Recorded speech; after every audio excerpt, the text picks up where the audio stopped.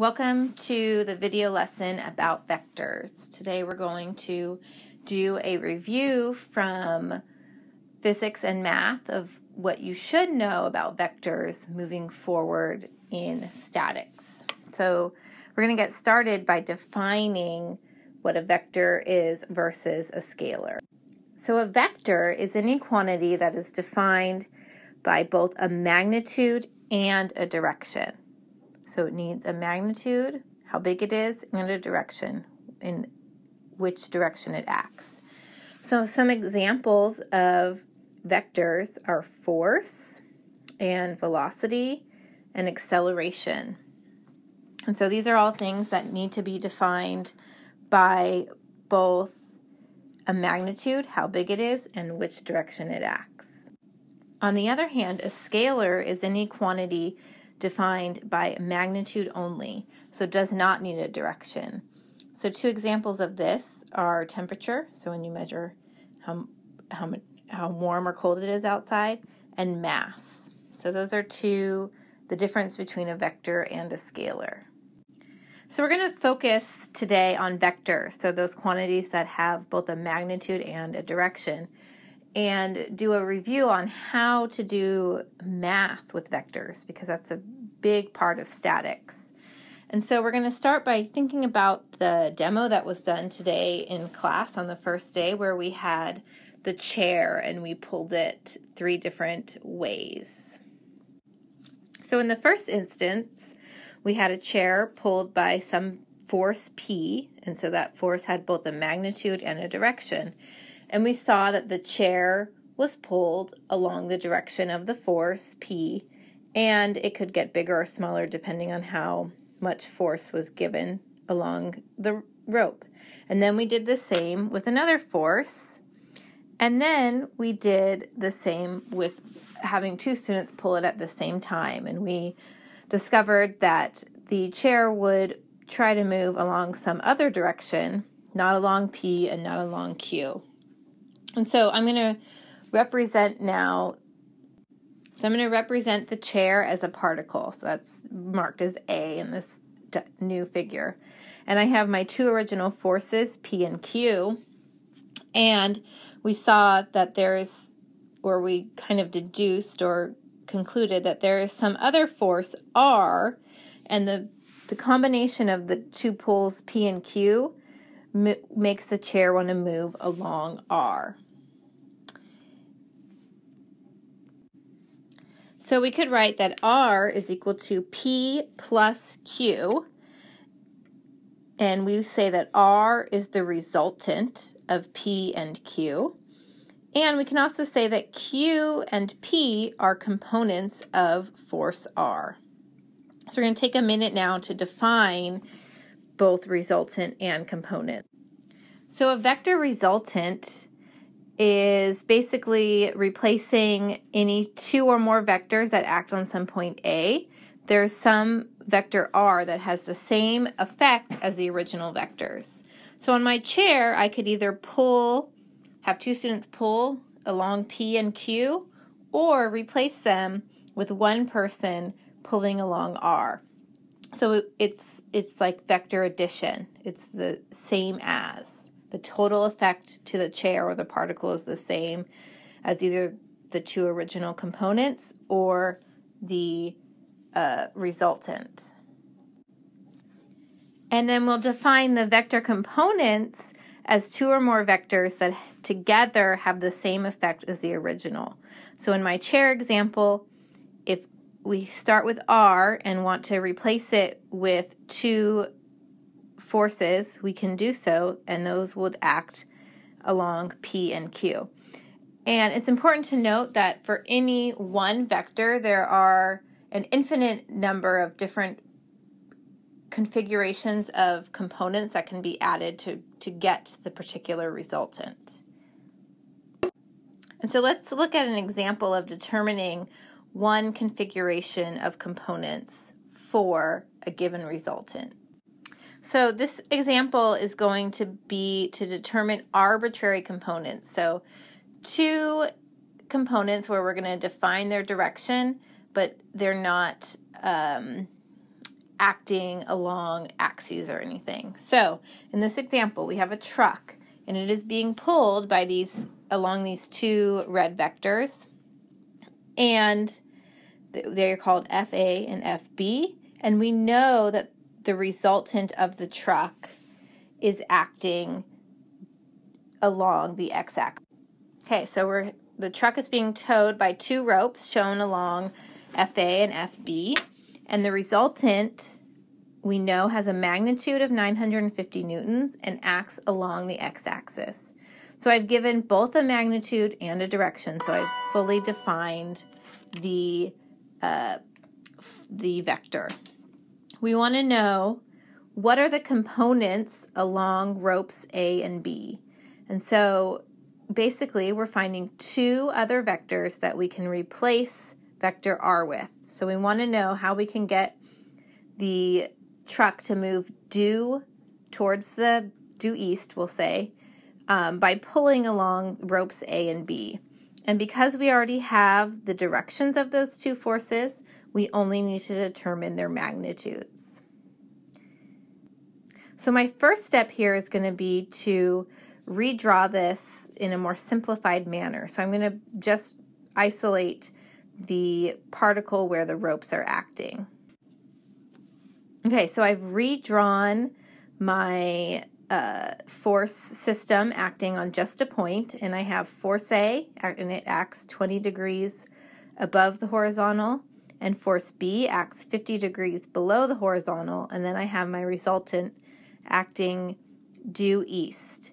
And you can see here that I've drawn this in sort of a parallelogram approach, and you may recall, hopefully from previous courses, that one way to add vectors is to use the parallelogram rule.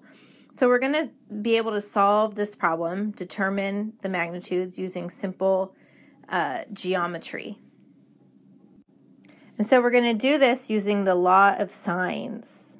So you can recall or convince yourself by just doing a simple Google search that the law of sines says that FA over the sine of 50 is going to be equal to 950, we know that magnitude, and then this over the sine of 110. So we can solve for the magnitude FA as equal to 774 newtons.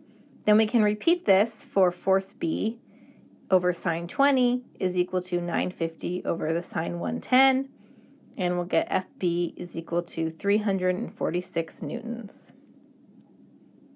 So I'm going to write down here the full definition of the two components. So FA is equal to 774 newtons at 20 degrees, and FB is equal to 346 newtons at negative 50 degrees.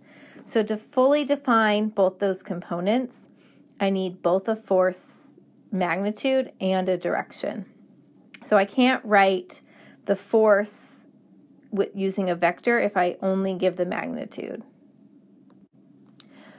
So arbitrary components are great, but we're going to focus in a little bit more and talk about rectangular components. And so rectangular components are a subset of components. Again, you can resolve a force into any set of two or more components. And we're going to talk about rectangular components. And when we resolve force into rectangular components, what we're doing is resolving them into components that are perpendicular to each other and parallel to the x and y coordinates. So let's look at an example, and we're going to keep working with these vectors that we did with the truck. So let's look at just force A, which we know is 774 newtons and acts at 20 degrees above the horizontal. And I'm going to set my coordinate axes, x and y, and then I would like to resolve this into its x and y component. So I'm going to take force A, the 774 Newton force, acting 20 degrees above the x-axis, and find two components. One component is going to act along the x-axis, and the second one is going to act parallel to the y-axis. So basically what I'm doing is I'm finding two forces, Fx and Fy, that when added together are equal to R, my resultant of 774 newtons. So we're going to solve this using trigonometry and geometry of right triangles. So if I look at the right triangle, I know that f of x, that's going to be the magnitude, and you can see I've put these parallel lines on either side of the vector. That represents a magnitude. So when you have that, it's just the magnitude.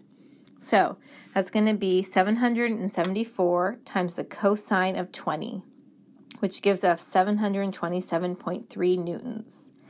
And the magnitude of the force in the y direction is going to be 774 times the sine of 20, which is equal to 264.7 newtons. So there I have determined the x and y components of force A from our previous truck example. And so now can you pause this for a minute and figure out the components of the force B from the truck example, so that if it has a magnitude of 346 newtons and a direction of 50 degrees below horizontal, what would the components be? So go ahead and pause it and then do some work and come back and see if you got the correct answer. Okay, so did you pause it? If you didn't, you should pause it now, go back and try it. If you did pause it, you should get that the magnitude in the x direction is 222.4 newtons, and the magnitude in the y direction for that second force is negative 265.1 newtons. So you need to watch when you're doing the math, the positive and negative directions, because your calculator may not always get it right. So I know visually after I drew my force vector that this should be going in the negative y direction, so I actually just went in and added that negative back into the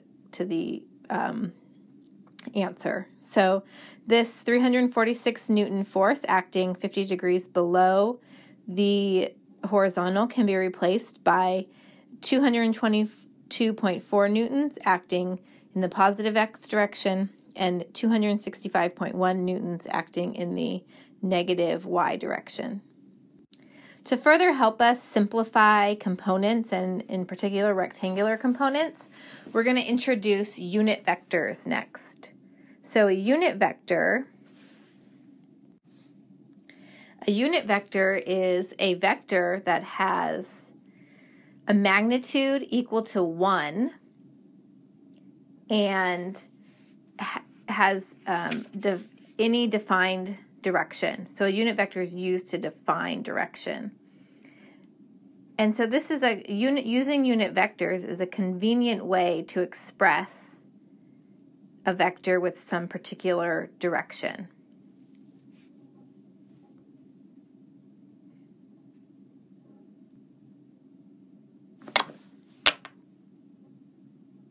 So any particular direction. So as an example, if I draw some vector u and it has some given magnitude shown here as u with bars on either side, and then acting in that same direction is some vector e that has a magnitude of 1.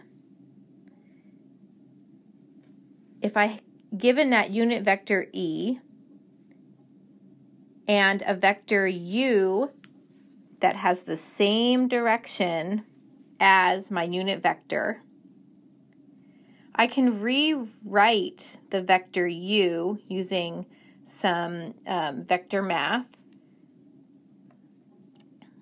And I'm going to define u as the product of its magnitude. There's its magnitude. And that unit vector, e. So that unit vector acts in the same direction. And a scalar, multiplying a vector by a scalar does not change its direction. So I can just have that the vector u is equal to the magnitude times the unit vector, and now I have fully defined that vector. So I can redraw this vector as u times e. A special class of unit vectors are called Cartesian unit vectors. And these are unit vectors that act in the same direction as the positive coordinate system. So it's a special set of unit vectors that act in the same direction, or in the direction of the positive coordinate system.